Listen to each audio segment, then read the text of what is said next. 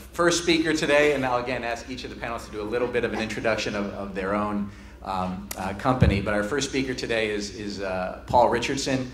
He's the Vice President of Sales for the Aviation Supply Chain Group in Asia Pacific of AAR Corporation. Good afternoon, everyone. Hope everyone's having a great air show. I'm a little hoarse, been too much talking today already. Yes, as mentioned, I'm the Vice President of Sales for AAR's Aviation Supply Chain Group. AAR is a $2 billion US, $2 billion corporation headquartered in the United States, covering a various breadth of capabilities and services from military through to commercial. An element of that, obviously, is the supply chain management. And, to say it's a complicated beast is an understatement. Supply chain solutions tend to have a difficulty in keeping up, especially when you consider some of the key trends in the marketplace. We see new fleet emergence, and the new fleet emergence brings along new part numbers, new technology, and as a result of that, you have unknown MTBRs, you have unknown soft time, and essentially an unknown true cost. Another trend, you see rapid fleet retirements. We see that a lot in Asia itself. And these fleet retirements are essentially creating inventory tails. So as a result, the organizations themselves have obviously break-even costs that they get exposed to. So as a result of that, you're seeing a lot more outsourcing as a trend. MROs and operators looking at supply chain solutions to minimize the risk as best as possible. Some of the key considerations, there are many. We always look at, we always highlight the cost containment. It's typically considered one of the number one management responsibilities. You have to be careful, I guess, from a cost containment side of things, because the cost volatility tends to create issues of the day, fuel prices. And so when we start looking at the cost side, we can create an imbalance between the service as well that's ultimately going to impact the revenue. So there's a delicate balance in that side of things. Visibility in the supply chain, probably one of the greatest management challenges that's out there. Ensuring the data and the information is available to the people that need it. That's a critical element to be considered. And managing customer demands. We tend to see, we've been fallible as well, we tend to see we have more of a connection with our suppliers than actually our customers itself. And again, that goes back to some of the cost versus service imbalance, and that needs to be, a key consideration. So when we talk about some of the best practices to ensure that we have optimized supply chain solutions, resulting in just-in-time, there's a supply chain analysis that needs to be done in order to create this optimization. And that considers some of the points there in process governance, data, performance management, risk, planning, resources. These are all key parts of the optimization to ensure that we have proper just-in-time services out there in the marketplace. It was an interesting dialogue a few years back with one of the major OEMs in China, and they essentially said that they've adopted this new IT system, but they didn't take into consideration the process governance required in terms of making sure that material moved as quickly as possible to the customer itself. They essentially said, we'll put the inventory into China, and when people started asking what's the best place in Asia in terms of getting the parts into China, they ended up saying it was from Singapore, because they hadn't necessarily looked at what the requirements and restraints are from a process side of things within China itself. So it's an interesting part of that. You can ultimately go adopt a strategy in terms of looking at some of the IT solutions that are available, but you have to be careful in terms of creating an imbalance in the service at the end result, because of the lack of consideration from a process side of things. So essentially we say, be careful not to optimize an already inefficient supply chain. Look at all these elements prior to adopting the best practices from a just-in-time solution. So one of the last points that we have, we always say share, collaborate, and interact. those best practices, those people that obviously have supply chain solutions of excellence that create excellent just-in-time, those people will obviously take into consideration the sharing of information and the collaboration in terms of making sure that there's full visibility. All right. Paul, thank you very much. Next up is John Rassieur, who's the A&D Consulting Leader Americas for CSC. Thank you very much. I'd like to first just thank the folks at the embassy that have been so helpful in getting me here and getting me prepared. Mr. Administrator, it's good to see you again. The folks at Commerce have been great, and I want to thank my colleague, Duncan Foster, who's in the audience, that pretty much made this all happen for me. I do have the privilege of being the Aerospace and Defense Leader Americas for Computer Sciences Corporation. CSC is a $15 billion, plus or minus a few dollars, I suppose, business transformation consulting, information technology systems integration, and information technology outsourcing company. In A&D, our work coupled with our work in what we call the national public sector, for folks like the FAA, other departments of the government, it represents the largest sector in CSC, where we do a ton of work. Pretty interesting stuff. I am delighted that the topic today is how do we integrate the supply chain and MRO. I'd just say it's about time. Okay, this is one of the most difficult challenges we face and have faced for decades. And as consumers of air transport, we understand how difficult this is when we get that notice that says, gosh, the airplane's broken. We'll call you in about an hour and let you know what's going to happen next. And in an hour, they say, well, we're not really sure yet, and we'll talk about it in another hour, you know, and ultimately a flight gets canceled. And at the end of the day, something's happened, all right? A part's broken, you know, whatever the case may be. It's interesting, our work with AIA in the States suggests that 70% of the spend in aviation happens after an aircraft is delivered. And so it's no surprise that our recent survey results suggest that the OEMs are attempting to capture more of the MRO business. But the question is, who's the OEM? Okay. Is it a major airframe manufacturer like the Boeing Company? An engine manufacturer like General Electric or Pratt & Whitney? You know, those sorts of things. It becomes pretty complicated. And then at the end of the day, how do you actually deliver that service, that part and that labor to make sure that, in fact, you're meeting all the regulatory maintenance checks and fixing the part that's broken in such a manner that's cost effective? Everyone says we want more of that business, all right, but folks aren't exactly sure how to go get it. At least that's what it seemed like to me. So I want to talk a little bit about technology. I'm going to talk about just two technologies. We're a technology firm, so of course that's what we talk about. The first is big data and analytics, and answering the question, can we anticipate a failure before it occurs so that we are able to provision the material, the parts that are required, in a place where labor is available to repair an aircraft and keep it flying. Well, that's good for everybody. That's good for the folks of us that fly. That's good for the airlines that are operating aircraft, because when you miss it, when a flight goes down, the revenue impact is huge. You know, and this ripple effect through our air control systems, you know, or the fact that the planes don't get to places where they need to be with passengers, is pretty horrendous. And the answer is that today we can begin to do that.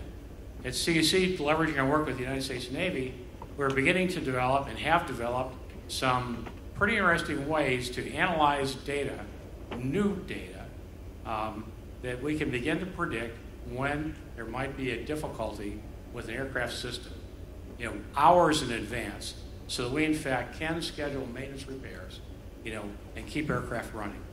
Now that's good for everybody. That begins to answer the question, what do I know or can I determine when something may malfunction? The answer is yes, sometimes we can. Certainly not all the time, you know, but the closer we close that gap, the better off we're all going to be in terms of determining where we need to position our inventories, you know, how we can anticipate, almost as a concierge service, how we take care of aircraft and take care of aircraft passengers, whatever the case may be. The next bit, ironically, leverages the supply chain. In a briefing earlier this week, a guy from Frost & Sullivan, really neat guy, had this bullet point It alluded to ERP, and later he said, well, it really doesn't answer the needs of MRO. And that's absolutely true. Because when you look at the supply chain in MRO, the question you're trying to answer is, and the supply chain, frankly, in aircraft build, in the front part of the life cycle, is am I capable of delivering what I need to keep that aircraft in service? And that requires a different level of thinking, and I like to call it synchronization. Because at the end of the day, we need some pretty basic building blocks to keep our airplanes flying safely. We need to have, and I'm going to focus just on the MRO business because there's a lot more involved for sure. But one is, do I have the right part at the right place? Do I have the skilled labor to do it? Do I have a facility that is authorized and meets all the criteria for regulatory agencies? You know, and when you ripple that through OEMs and tier one suppliers and whatever the case may be, synchronizing that activity is absolutely the most critical thing that we can do. Now, it's suggested that this industry has somewhere between 30, 40, $50 billion in inventory sitting around the world. Now, no one really knows. And the reason we don't know is because we can't track where this stuff is, you know, which is the problem that you alluded to, you know. But imagine if we are able to understand what the aircraft requirement needs are and then synchronize that with where it's going. It is going to be a transformational opportunity for supply chain and MRO. It's going to change the way we look at this entire business in ways that we're doing today. We work with 3 or 4 companies already where we've integrated these solutions, and the results are amazing. Now, there are lots of reasons to do it. I want to be happy when I fly. I don't want to be delayed. I'll accept bad weather. And the Narita had to be terrible, okay? A friend of mine was there for 36 hours on an air mattress. You know, that's pretty bad. But in terms of mechanical breakdown, I don't want that to happen. If it does happen, I want it to be repaired quickly enough so I can continue my journey and do so with as little disruption as possible. For the airlines, that means that they don't lose revenue.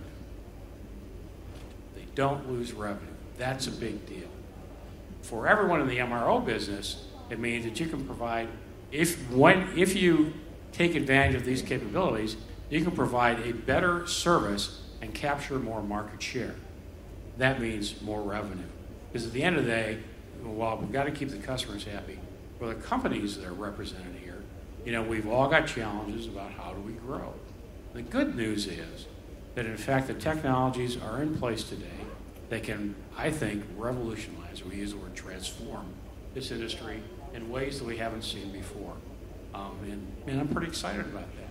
So I'm probably at the end of my time. The clock's running down. I hope there are 3 universal truths. There's the talk you were going to give, the talk you gave, and the one you wish you had given. So I hope that if there are questions in the end, it'll help make up for the stuff that I've forgotten. Thank you very much. Thank you very much. And next up is David Stewart, the Vice President and Head of the Aerospace and MRO Practice at ICF SH&E. Testing. Good afternoon, and looking forward to the discussion and questions. SH&E, much smaller than my SWAT colleagues here. We're just 100 people focusing entirely on aviation consulting, and I run their aerospace and MRO line of business. Lots of similar themes going on here. And just thinking about it from an OEM and an MRO perspective and the context of the supply chain. I mean, obviously, the more complex the part, the more complex the supply chain, then how the supply chain actually performs becomes more and more critical to the success of that industry. And with aerospace, parts are complex and the supply chain is very complex. So it has, in terms of the delivery of the parts, flying the planes, or the deliveries of the parts to the actual production line, it's extremely critical. So the subject matter is quite important in terms of best practice. The context of the macro trends going on, I mean, it's not a trend anymore, it's DNA, whether you're a manufacturer or an airline or an MRO, is the pressure on the costs. So the OEMs, Boeing, Partnership for Success, Airbus, Scope, UTC, UTC Squared, they're all after getting 15 to 20% costs out of their supply chain. Those initiatives are ongoing right now.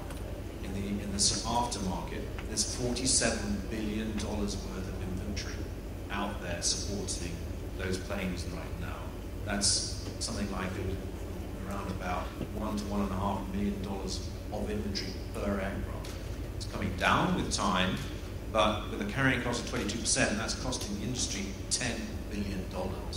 It can be done better, and hence there's that huge cost pressure on MROs, on OEMs, and on the airlines. On the OEM side, there's changes going on in the supply chain. So the Airbuses and the Boeings of the world, they're vertically integrating into the high technology areas. Boeing, for example, is going into the enclaves, this centers of excellence in the nacelles and the pylons. And then at the tier ones, the new planes, the 350 and the 787, for example, they've been asked to take on the systems integration role. The design and development is being pushed down to them from Airbus and Boeing. And suddenly they're having to deal with their supply chain. Every time I go into an component OEM at these air shows and I say, what are your top 2 or 3 issues? Managing their supply chain is right up there to get this right. The other sort of macro trend, I guess, in the US side is what I would maybe call right sourcing. There's been a lot of offshoring and sort of sending activities overseas to get market access by those OEMs. But slowly but surely there's slightly less rush of that. So some of the 3-axis milling machines will go overseas and 5-axis milling closer to home. But all of that means in this complex supply chain comes back to the 2 key best practices that my colleagues have mentioned. One is the data analytics. This is minimizing inventory and maximizing service. That's what it's about, because that's what's driving the cost of the airline. To do that, you've got to have the right talent, and you have to have the right tools. There used to be that operations research was some funny sort of scientific person sitting in a dark room that you didn't let out. You go to a Pratt & Whitney or somebody else like that now, operations research is front and center of their ability to manage that supply chain, to manage the capacity management of bottlenecks, etc. And coming back to that word transparency of the supply chain, and it's got to be on a global basis now, as this industry is now it's global, with the systems interfaces. The level of data sharing that needs to sort of kind of go on is phenomenal. I suppose I'd kind of end up with a kind of a vision and a comparison. In the 1980s, the 1990s, early on in the days of the sort of Amadeus in this world of passenger data, the passenger data was absolutely core to an airline, because the last thing they would give away is that passenger data, because that's their consumer. And with time, it's become open system. Everybody shares that information across Amadeus, across Sabre, etc., etc. And it's open system level playing field. Today, the airlines, they keep their aircraft data, their configuration control, what's on that plane, because it's their asset. How about in 15 years' time, all that information, with the amount of data you now have available on the 787, the 300, the A350, and the electronic capability, the enablement, all that data can be up there in the cloud with the plane. If you get my word. And it's suddenly accessible. Lessors know what's on that plane. That's their asset. They know what configuration, what's happened to that plane. The tech records inspection and phase in, phase out suddenly becomes easy. The regulators know what's going on in the plane. Boeing knows what's going on in their 787, and they can help figure and control and look at the operation. Suddenly that, and everybody can have access to that information. It's neutralized, it's more efficient for everybody. So there's a vision that may or may not happen. And again, if anyone in the audience has questions, raise your hands. I want to start with one. One of the things I don't think that was mentioned was the kind of the integrity of the parts that are in the supply chain. I mean, one of the issues that we worked on when I was at DOT 20 years ago was counterfeit parts and non-certified parts. And the challenge for that has to be much greater today than it was then, given that the supply chains have become more global, have become much less centralized. Is that something that your firms are looking at, or is it something your customers are more responsible for? And how do you see that as an issue facing aerospace today when it comes to supply chain management? Well, At CSC, we have a solution offering, and this is not meant to be a commercial, please, that looks at counterfeit parts. It's a really huge deal. When you look at the need to ensure that we have a proper functioning part on in an airplane, it's just like, it's a price of entry. You just can't avoid, that sort of situation. Interestingly enough, there's a parallel discussion about conflict minerals and those sorts of things. And I think that I know that the industry, whether it's in the engine guys, the airplane guys, whatever the case may be, are working hard at putting identifiers, indicators on all their parts. So I don't know there's a universal wrench. I don't really believe in those kinds of things. But the fact of the matter is that from an MRO system perspective, at a macro level, we absolutely have to have the security around that sort of condition. And it's going to be a combined effort from a regulatory perspective, from an industry adopting some standards, sharing configuration data, all that sort of thing is going to keep us safe. And it's going to require folks saying, yeah, that's really better, and I don't think we're necessarily that far away. But the fact of the matter is it is pretty essential in making sure we can fly safely. It is obviously critical, and I think ultimately kind of the word, I have not heard the word bogus part mentioned for a while in sort of yes, PMA type of thing, but clearly part of that is that I think it's working well on that front with all the paperwork very conscious about it. Can we make that whole process more efficient? For example, that's the idea behind RFID. So I don't know whether it's Airbus or with the 350 or Boeing with the 787 and something at Atomic. I've tried to make those planes RFID. So you think the OEM to get on the plane has to have RFID on it. It's one of those two, maybe both. And that would be a vehicle to getting this transparency. However, the 3 or 4 different RFID manufacturers have different standards in terms of how they do it. There's different readers, and therefore you immediately kind of don't have that harmonization you need to be able to achieve it on a global basis. So we still have some of the lack of standardization that would enable us to make that supply chain more efficient. Well, it's an interesting one. I've been working for AAR for about 14 years now, if my memory serves me well. And in that time, I don't believe I've ever seen what we could call a bogus part for that matter. But it is a risk, and for the corporation, safety is critical. And so we have processes in place that ultimately help avoid or eliminate any potential exposure from the corporate side. So we invest heavily in terms of aircraft for teardown, etc. And so the requirements for back to berth, etc. is critical, because ultimately that's the investment that was going to create the sales revenue, and then ultimately those parts will end up on aircraft, which obviously the safety is a huge enough. But for that matter, again, I don't think I've ever seen a bogus part, for want of a better term. Patrick?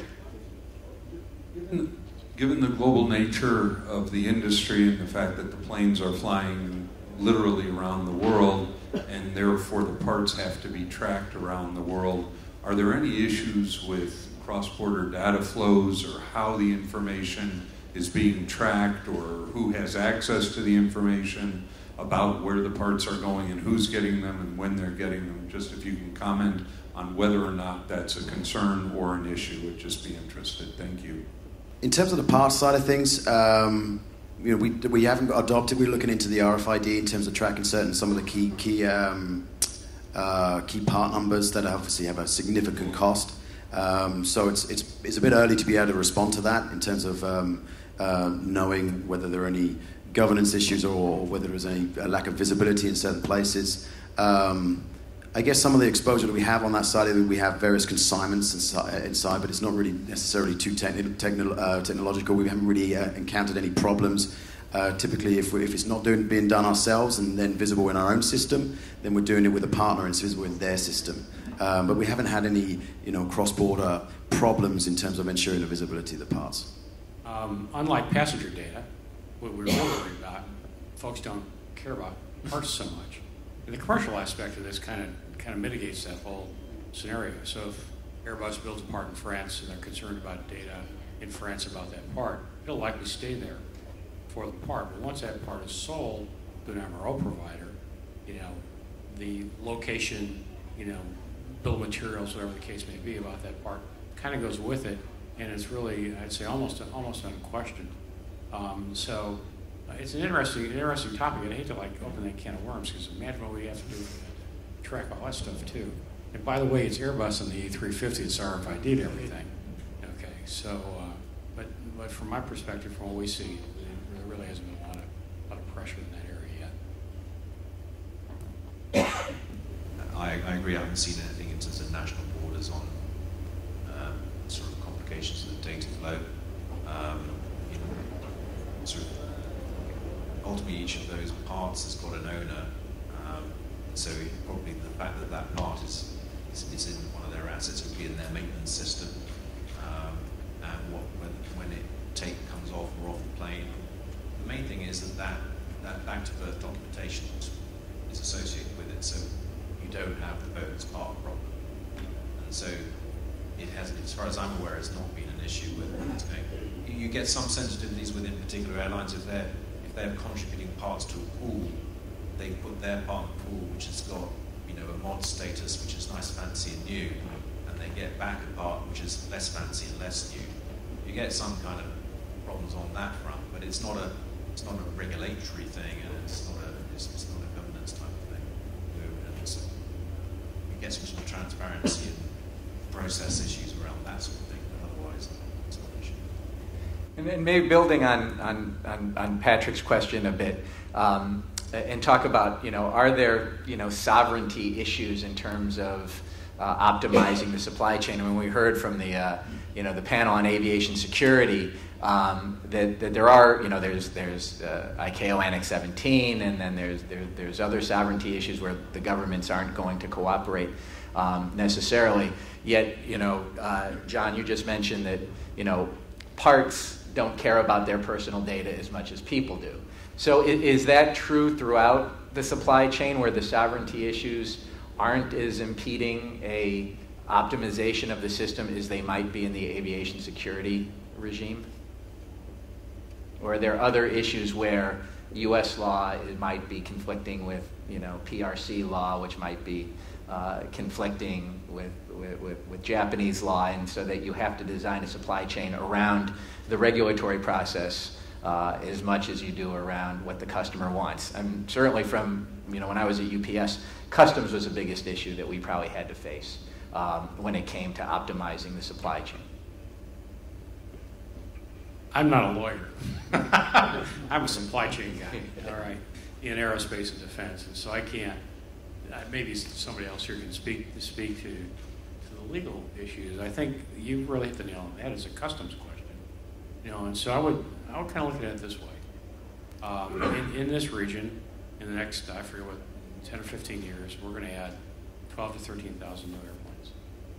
So that's 24 to 26,000 new engines. You kind of get the math. I like the Captain Obvious stuff. Every country that plays a dominant role in this industry is going to want to be able to have a share of the MRO business. Because I think those constituents and the companies that are in it are going to begin to continue to drive how this all works. I really think that's what's going to be the driving force. And likely it's going to be customs. Okay. The fascinating discussion even on Monday was, at most, we're only 24 hours away from delivering a part from anywhere in the world. So, this industry's got some interesting features that say that we can respond very, very quickly. The preference is to anticipate and have what we need where we need it. But the fact of the matter is the resilience of this industry is pretty remarkable. And so I think those are going to be kind of the overriding factors as we design MRO systems and truly link up supply chains. To echo colleagues here points, it's definitely not a sovereignty issue that you're exposed to. It's always the customs side of things. We've had historical issues when we've tried to open up, for example, aircraft teardown or engine teardown. When you see the customs obviously have a recognition that there's a major asset that's going in, and in many respects parts are coming out. So, those regulatory authorities don't tend to have rules and regulations that surround that. So, when we talk about, I kind of alluded a little bit earlier, talk about like China, we tend to find we do a lot of data analysis in terms of where to optimize, where's the optimization in terms of the location of parts, and we want to put parts into China. But in many respects, it's actually quicker to work from Singapore or elsewhere than in China itself, because obviously every single city tends to have its own customs department, and they don't necessarily have where we say they don't necessarily distinguish a banana from an aircraft part, whatever's critical. That's not an insult in any way, it's just the way it's sort of it's there. So you're basically in a queue. The systems available today can get a part from A to B, from the US to Asia in less than a couple of days. You're not necessarily supporting an AOG, but you can ultimately feature highly in terms of meeting the customer's requirements, but the customers ultimately have got to be a little bit more flexible in that respect.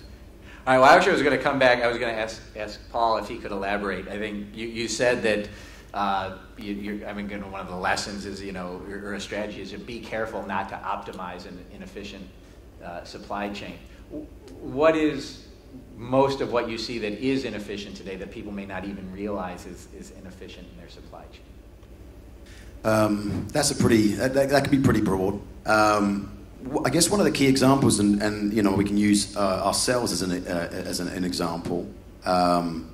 Ultimately, you can have one of the elements is data, IT solutions. That's a key factor in terms of ensuring that you have the visibility.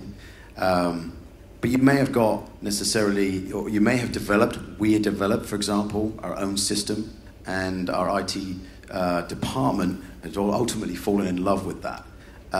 There are other solutions out there that would have ultimately given us, better performance. But we were tending to build on the IT solution we developed over and over again, and you tend to end up with a fat cat that's a little bit slow.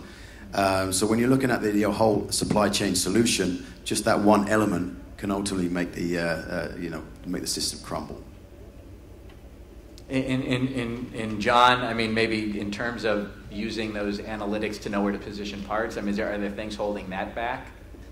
I think it's adoption.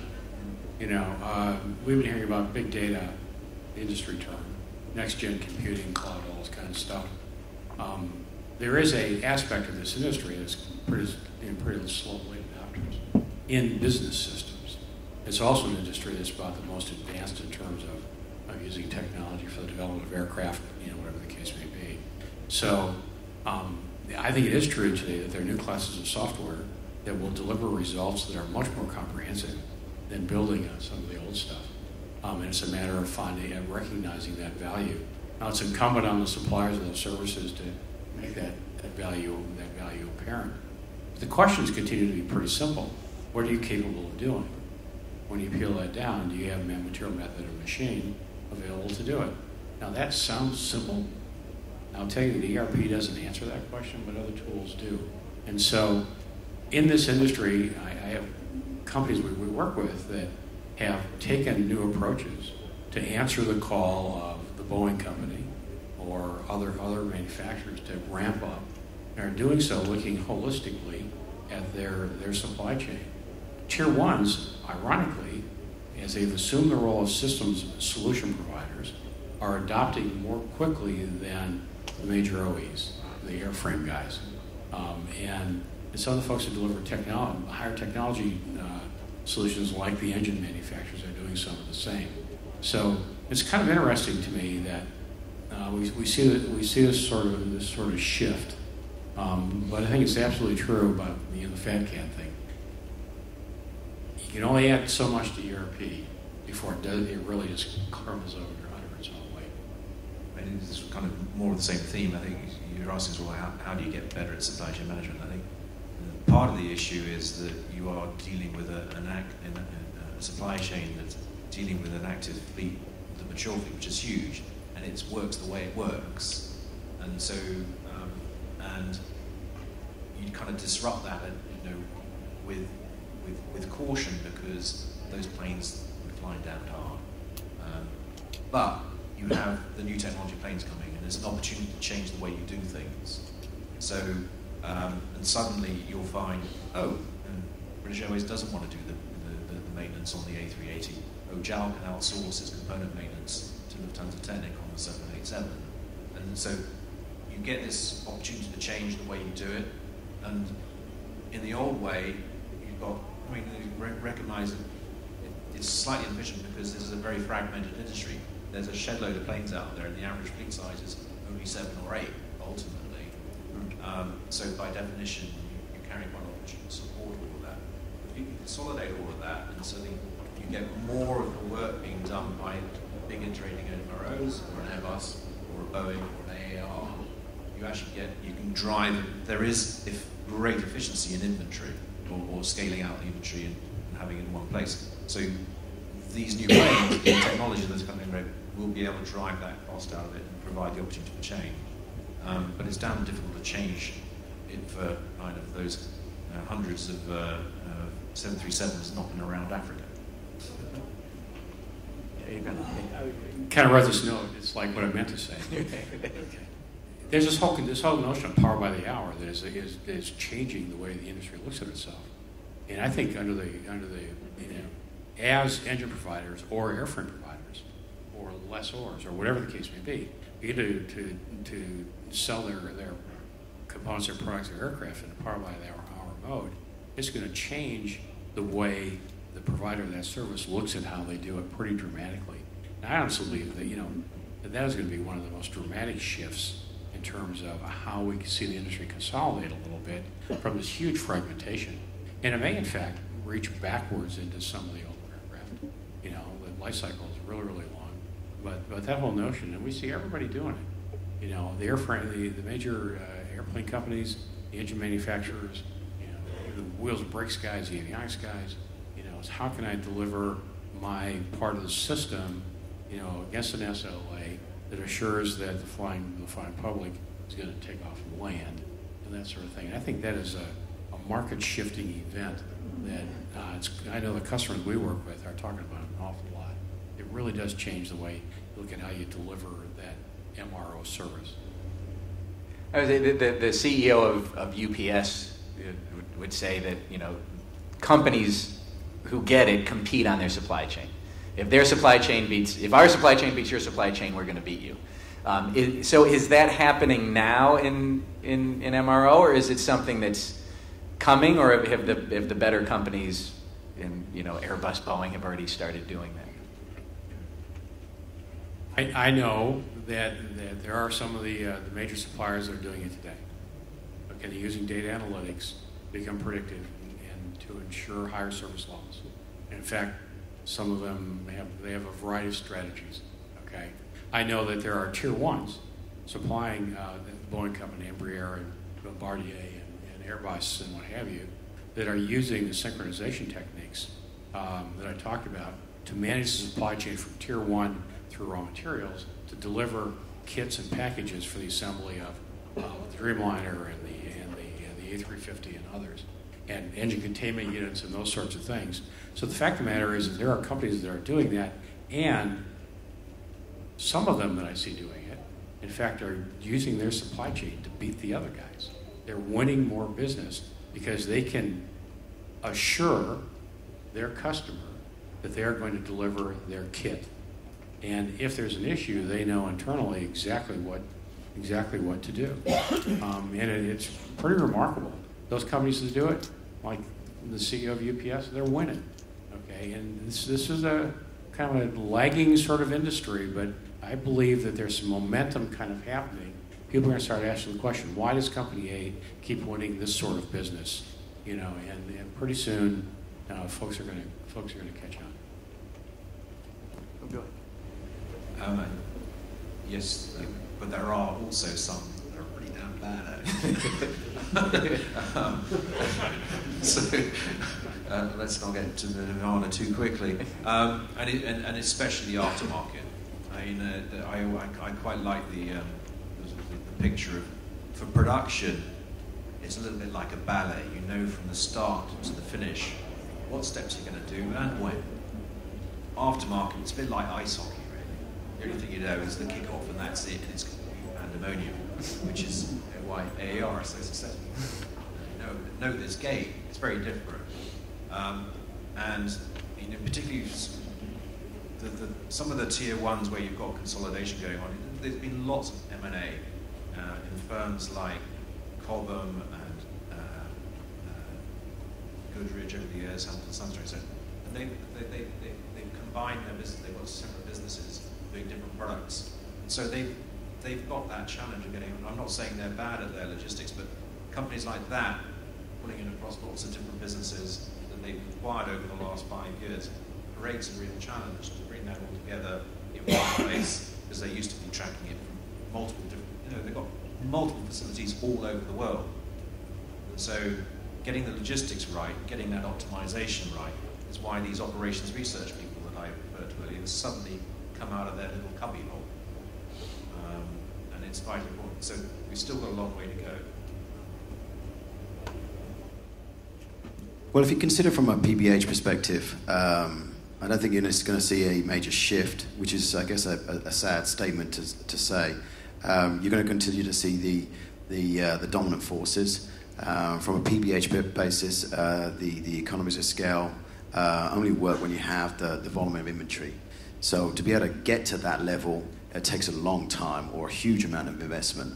And when I say it's a sad statement, there are obviously some small innovative companies that have some great supply chain solutions that are available, but are ultimately hindered from the fact that they don't have the pooling. So for the foreseeable future, it's probably going to be the same faces, so to speak. Hopefully they will adopt some of the elements of the newer technologies available. In that supply chain, is it going to be, are people keeping supply chain in-house, or are they starting to outsource more and more of their supply chain, or going to some pooling and solution? It's interesting. I did a speak a few months ago and had a slide up there. There was I pulled it from one of the OEMs. Outsourcing is the trend. It's ultimately from an MRO and airline perspective. They predicted that by 2018, 2019, that the majority will be outsourced to a supply chain, essentially to eliminate the risk and ultimately, to be able to capture the cost savings available. I suggest that when we did our survey with AIA, then we asked that question. We were split right down the middle. 50% of the folks said I'm going to outsource, and 50% said I'm going to insource. So I think we don't know yet. We're still arm wrestling, and I think that there are lots of forces that come into play. If the financial guy is looking at the question, he may say, gee whiz, outsourcing is just easier and look what I can do. But if it's the guy, the team that recognizes that service comes from supply chain excellence and MRO excellence, is looking at it, they're going to say, gee whiz, do I want to risk my business, my reputation on an outsourcer and bet that an SLA is going to work or not? So that's kind of, I think the jury's still out on all of this. So, it depends on the activity, it depends who you are. So if we talk airlines, split it into 4 main ones. Line maintenance, 85% in-house, unlikely to change very much because it's such an operationally important thing. But if anything, it will be more outsourcing. Engines, only 20% of engine maintenance is done in-house these days. It's got down to that level. It's only going one way, more to the OEMs, because they're doing the flying hour agreements that I mentioned earlier. And it's hugely expensive to set up capability for engine maintenance. You only do it if you're big, ugly, and Emirates that's got plenty of money for it. Okay. Component maintenance, you've got 30,000 parts flying around in formation, and it makes no sense at all unless you've got scale to do that in-house. So the trend there is towards integrated services. You give it to an Airbus, a Boeing, an AAR, a Lufthansa Technik, and SL Technics, because you don't want to invest in the spares or the test equipment to do it. The business case is not there anymore to do it unless you've got scale. And by the way, if you go into flying hour agreement, you've got big cash flow and less investment risk. So that way, that's going to outsource more of the components. Airframe heavy maintenance, it depends. You've got a very, very competitive third-party market it's labor rate driven. So the trend will be towards outsourcing, except in Asia, where it's cheap labor anyway. So literally, in Asia, 80% of airframe maintenance is done in-house. In the US, only 45%. It just kind of depends where you are. So the trend is towards outsourcing. To your big MROs, to your point, you've got to find somebody that's secure, stable. So scale is important, track record is good, is important, quality is important, and price. As we're coming up to the end of the session, so I'll ask one last question for each of you. I think Gregory in his in the panel before on aviation security said, there's no single bullet when it comes to aviation security to fix our problems. I guess there might be a silver bullet when it comes to to spare parts. Whereas if you can have 3D printing, right, you just print up the part at the gate and you give it to the mechanic, you're done. Now that may be a little bit down the road. So until we get to that silver bullet, and assuming that we're never going to get customs really where we need it to be in terms of being able to move parts freely within countries, let alone between countries, what is it that your customers can be doing, the people you're advising, to get to a more efficient supply chain? That's a challenging question. Because the customer base varies enormously from, it's been mentioned, from the MRO side, you've got the aircraft maintenance, you've got the engine maintenance, you've got the airlines. So everyone has different, aspirations and influences on that side of things. What we tend to advise, of course, being an AR and holding the parts, we tend to tell people that it's a great idea to outsource. That's the honest truth. That's why I wear the Don the sales hat. But in truth, it's we do say to people, because we want to see people grow. Because if people grow, then we can capture more opportunities. So we do tell people to ultimately look at their entire system, their workflows, in terms of understanding how they can improve their internal systems. We do have, consultative services that ultimately talk about the MRO side of things and do exactly that. So it's a mixed bag, really. It's a comment for all. It can change and vary between whoever you're talking to, but advice is there sometimes.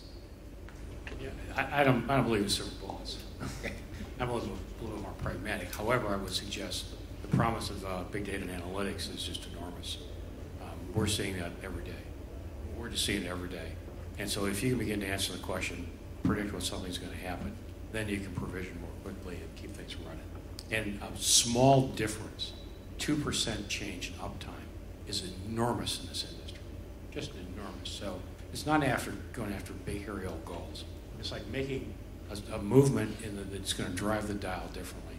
And for both the MRO part of this and for the rest of the supply chain, we challenge our clients to stop looking at forecast push kind of models and start looking at demand triggers and demand pull sorts of things, and realize that for 40 years we've been doing MRP that looks at material. In fact, that's only 1/4 of what gets the job done. You need to begin to look at the other elements, whether it's repairing an aircraft or building a component or building an aircraft, to make it happen, and that's method, machine, and material. So that is, kind of an answer, not meant to be universal wrench, okay? But when clients start to look at things just a little bit differently, the value they can generate for their customers is just enormous. I don't know whether it's gold, silver, or copper, I'm not sure. But here's a hypothesis anyway. So you've got that capability out there that John's mentioned, but how do you enable that? And that has got to be make the data transparent. If we can find a silver bullet that makes the data transparent and available so you can leverage that data to do the analytics, then that surely, as I say, I don't know whether it's gold, copper, or silver, but it'll help a lot. All right.